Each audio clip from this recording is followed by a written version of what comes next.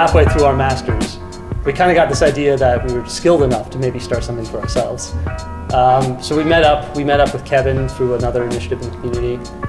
We kind of got this bubble of an idea that we could maybe use our general knowledge for how to build metabolic pathways in yeast and apply it to cannabis, which is something we really saw moving forward rather quickly. It was getting legalized. There was all kinds of demands for additional kind of scientific and medical value coming out of this stuff. So we decided to put our skill set to that, formed Hyasynth, and here we are. We want the person to be going to the pharmacist and getting what they actually need rather than smoking a plant and hoping for the best. My name is Alex Campbell, and I'm the Chief Scientific Officer at Hyasynth Bio. My name's Zach Wilshire, and I'm also one of the co-founders and manage a lot of the operations at Hyasynth Bio.